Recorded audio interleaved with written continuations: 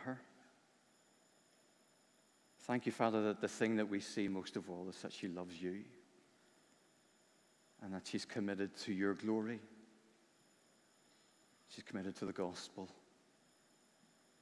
And we pray that as she shares with us this morning, as she reads the Bible and explains it, that you would deeply, deeply speak to each one of us now. We pray this in Jesus' name. Amen. Amen. Amen. Thank you, Clive. Well, it's great to be back in Willowfield again. I have to say, it's never easy coming back to places where you've really been deeply involved in people's lives and then had to be pulled out of that. But like having a sticking plaster taken off that was particularly sticky and painful. But I'm so glad to be here. So thank you, Clive, for asking me to come back. I've got a couple of readings this morning. And the first one is from Deuteronomy chapter 8. And you'll find that on page 152 of your Pew Bible. And most of what I'm going to share this morning actually comes from this text. For the Lord your God is bringing you into a good land, a land of brooks of water, of fountains and springs flowing out in the valleys and hills, a land of wheat and barley, of vines and fig trees and pomegranates, a land of olive trees and honey, a land in which you will eat bread without scarcity, in which you will lack nothing, a land whose stones are iron, and out of whose hills you can dig copper, and you will eat and be full, and you shall bless the Lord your God for the good land he has given you. Take care lest you forget the Lord your God by not keeping his commandments and his rules and his statutes, which I command you today. Lest when you've eaten and are full, and have built good houses and live in them, and when your herds and flocks multiply, and your silver and gold is multiplied, and all that you have is multiplied, then your heart will be lifted up, and you'll forget the Lord your God, who brought you out of the land of Egypt, out of the house of slavery, who led you through that great and terrifying wilderness with its fiery serpents and scorpions and thirsty ground where there was no water, who brought you water out of the flinty rock, who fed you in the wilderness with manna that your fathers did not know, that he might humble you and test you to do you good in the end. Beware lest you say in your heart, my power and my might of my hand have gained me this wealth. You shall remember the Lord your God, for it is he who gives you power to get wealth, that he may confirm his covenant that he swore to your fathers, as it is this day. This is the word of the Lord. Thanks be to God. And we're going to turn over to 2 Corinthians. And I have a short thought that I'm going to share for this, but I'll just read this out for now. Very familiar title, The Cheerful Giver. 2 Corinthians chapter 9, beginning at verse 6. The point is this: whoever sows sparingly will also reap sparingly, and whoever sows bountifully will also reap bountifully. Each one must give as he decides in his heart, not reluctantly or under compulsion, for God loves a cheerful giver. And God is able to make all grace abound to you, so that having all sufficiency in all things at all times, you may abound in every good work. As it is written, he has distributed freely, he has given to the poor, his righteousness endures forever. He who supplies seed to the sower and bread for food will supply and multiply your seed for sowing and increase the harvest of your righteousness. You will be enriched in every way, to be generous in every way, which through us will produce thanksgiving to God. For the ministry of this service is not only supplying the needs of the saints, but is also overflowing in many thanksgivings to God. By their approval of this service, they will glorify God because of your submission that comes from your confession of the gospel of Christ and the generosity of your contribution for them and for all others, while they long for you and pray for you because of your surpassing grace of God upon you. Thanks be to God for his inexpressible gift. Amen. Harvest is that wonderful time of gathering for farmers and market gardeners. It's a time of gathering crops. And for us as Christians, It's a time when we gather together like today as a church family to celebrate God's goodness, to celebrate God's abundant, exuberant generosity and provision for us, and to praise him for all that he has given and for all that he is doing, and just for who he is, that he's God. He's our God. I don't tend to preach from the Old Testament much, but this reading from Deuteronomy is really appropriate for harvest thanksgiving, specifically those verses 7 to 9, which speak of the good land, a land of abundance that God was going to give his people, and how they're to praise him in response. 2 times the people are warned to take care lest they forget that it is the Lord their God who provided for them, who protected them on their journey to this place of abundance. That book of Deuteronomy is a series of farewell sermons by Moses. And in this particular sermon, in just 12 verses, Moses describes God 5 times as the Lord your God. In verses 7 to 9, he calls the people to remember the God who abundantly provides for them is their God. He says you're to bless or praise the Lord your God for such incredible provision. Verse 10. Obedience to God's commands is evidence that you've not forgotten the Lord your God. Verse 11. Moses says, don't forget the Lord your God, verse 14, who rescued you from slavery, led, fed, and protected you through the wilderness. And in verse 18, commands them to remember it's the Lord your God who gives you power to get wealth. I'm going to come back to those verses at the end. But it does remain true for us today that in our abundance and prosperity, we can easily forget that God is the giver of every good and perfect gift. We forget to give thanks for what he has given to us. Many of you know that I lived in Ethiopia for a number of years, and the Ethiopians I lived alongside taught me a lot. One of the things they taught me was to be thankful, maybe because they're poor, maybe because of repeated drought and repeated disasters. They're quick to thank God for the food they have, for a drink of water, for a cup of coffee. One of the downfalls of living in a society that is so wealthy is that we tend to think that we have power to provide for ourselves, that God is not at work providing for our each and every need. This reading reminds us that the Lord, our God, provides for our needs day by day. I wonder where we are on this whole issue. Have we forgotten that God is providing for us? Do you feel that God isn't providing adequately for you, or maybe in a way that you would have hoped? It's good to talk to God about our fears if we're worried that God will not provide in an area of our lives. We can bring every worry to God. But today, the Bible reminds us that God does provide. We sometimes think our homes, our salaries, the food, drink, and clothing in our cupboards comes from our own efforts. We work hard to get things in our own strength. But that's not what Moses is saying here. The Bible says, Father God abundantly provides. And our only response is to bless him, to remember to praise him, and to give thanks to him. I'd like to pause for a moment and just remember God's exuberant generosity to us. At one of our Holy Week prayer stations this year, we had a gratitude jar, and this is it. I brought it along. I knew it was going to come in useful at some point, so I didn't throw it out. People took time during that very special week to think about what God had given them and to want to write down and say thanks to him in it. We used Psalm 9 as a prompt for us. I'll give thanks to you, Lord, with my whole heart.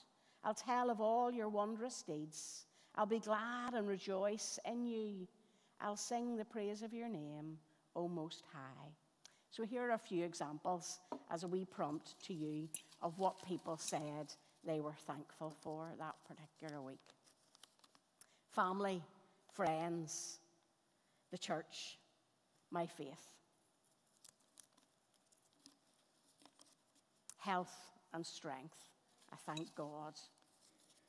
Thank you for fulfillment at work. Thank you for the blessings of health and strength and peace in your presence. You get the idea?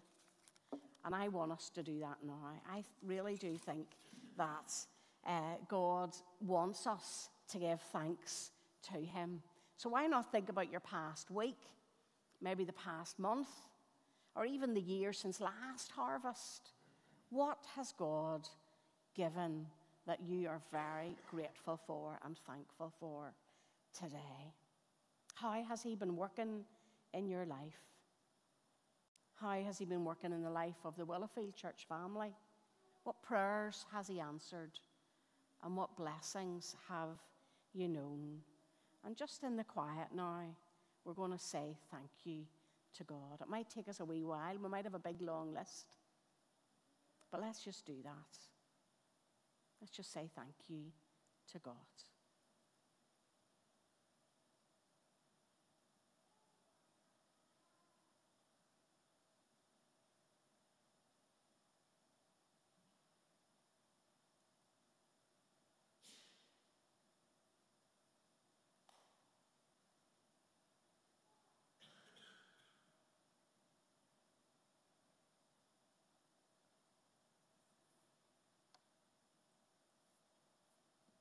Father, we will give thanks to you with our whole hearts.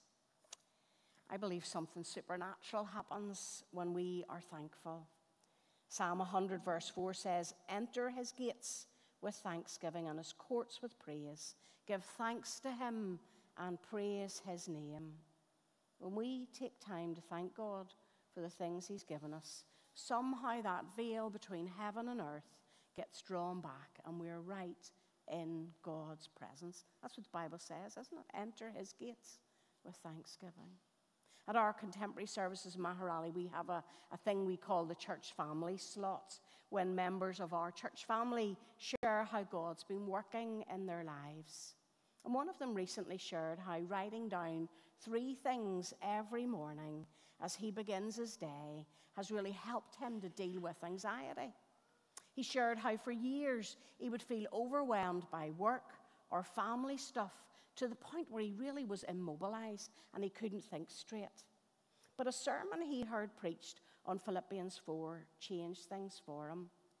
We're familiar with the verse, "Do not be anxious about anything, but in everything, by prayer and supplication with thanksgiving, let your requests be made known to God." It was that word, thanksgiving, that jumped out to him that morning. And it started him on a daily practice of reading his Bible, considering and then writing down 3 things that he's thankful for, and then having a talk with God about that. He's no longer an anxious man that he was. And I commend this practice to you, to begin every day with thankfulness. And God will be true to his word. He will come and presence himself with you. He will come and keep you company. The rest of that verse says, "And the peace of God will guard your hearts and your minds in Christ Jesus." And it's the peace of his presence that just comes and settles us when we're thankful. And sometimes when life throws the hard stuff at us, the odd curveball, we still need to be thankful, don't we? It's that sacrifice of praise we bring to him on those days. Moses commands the people of Israel to remember that the God, the Lord, is their provider. To remember is not to forget God. It's more than a mental activity. It involves our behavior too. In the wilderness, the people depended on God for absolutely everything. And now in this land of plenty, their self-confidence has led them to think that they did it all for themselves, and they've become self-reliant. In Ethiopia, I never would have driven anywhere without first praying. The roads were that wild. And I never really sat down to eat anything either without giving thanks to God. Now, sometimes it was what we called doulet there, or tripe, and I was praying that God would help me swallow it. But most of the time, it was fabulous traditional food. Here in Ireland, it's so easy to just start eating our breakfast, our lunch, our dinner without thanking God. It's easy for us to act as if God doesn't exist. But He is the living God, and He is at work fulfilling His purposes for each of us in each of our lives, day by day, fulfilling His purposes in His world.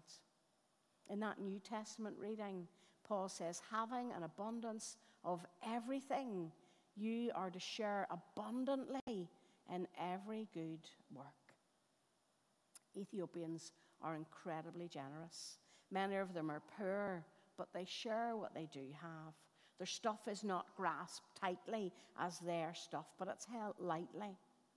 When I was learning Amharic, I used to go and practice on poor people in a project where I would go around houses and try to ask questions about the children, usually about their vaccination status. And it was just to try to get me into conversation with people. And one of the homes I visited, I'm never going to forget. It was a pretty poor home, and there was a little boy inside it, and he had a really deep cut on his arm, and there was a lot of green pus in it. And being a good missionary, I had a wee rucksack on my back, and inside it there were some wipes and dressings and a bottle of water and stuff. So I took all that out, and I just sat there in my best Amharic, explaining that I was cleaning the wound to his mummy, and I put on a nice clean dressing that I had with me. And then I finished by putting a couple of dressings and a few alcohol wipes in a little Ziploc bag. And in my best Amharic, I told this wee mummy, in 3 days' time, you change that dressing. Just do exactly what you saw me doing. And that lady, in response to me doing that, opened a wee cupboard in her room. She had to first dig way down deep inside her clothing to find out a little key that was on a piece of string.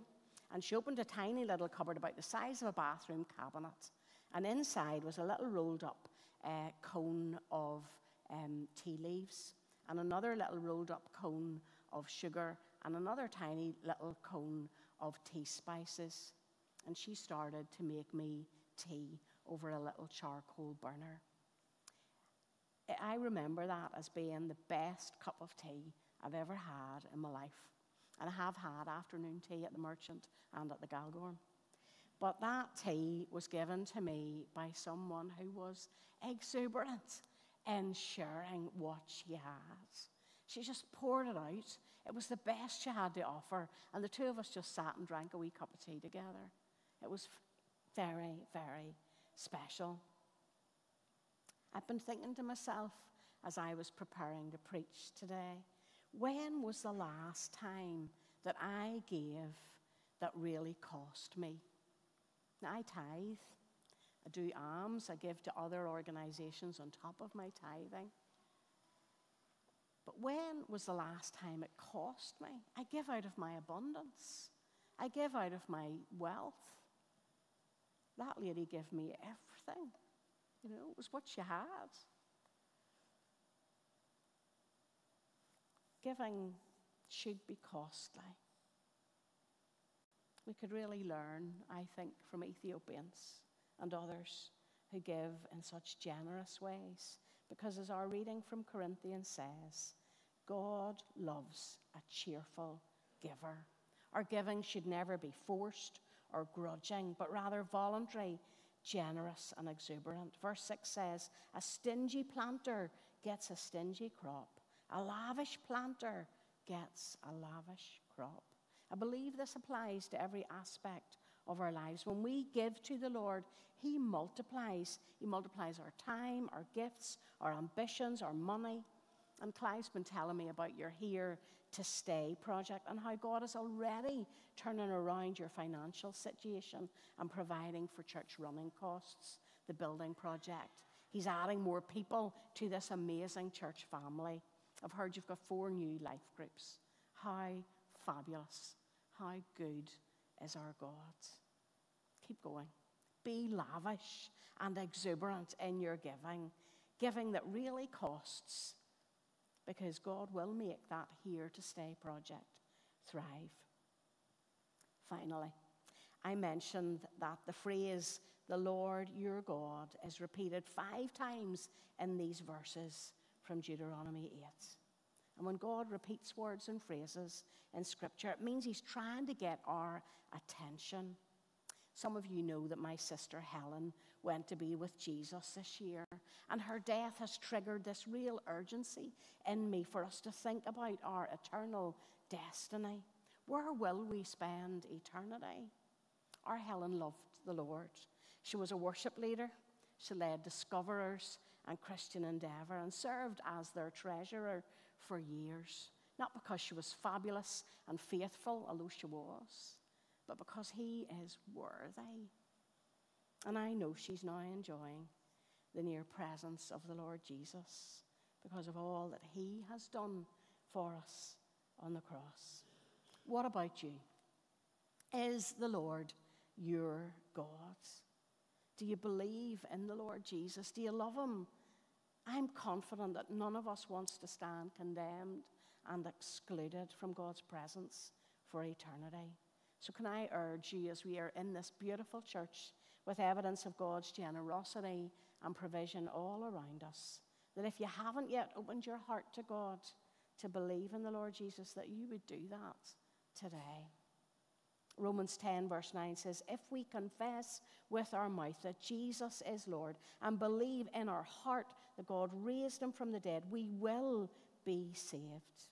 You might want to open your hand to God this morning as a sign that you are opening your heart to him, that you're opening up your life to him so that you can be generous with what he's given you. And now silently we can open our mouths in the quietness of our hearts and just say, Jesus is Lord. Jesus is Lord. Shall we pray? Father God, thank you for the indescribable gift of your Son, Jesus. Thank you for your love and grace demonstrated by his death on the cross. I'm sorry for my mess. Please, will you forgive me? Please, will you come, Lord? Will you forgive each of us? Will you forgive the mess we've made? Will you come into the chaos that's our lives and be Lord?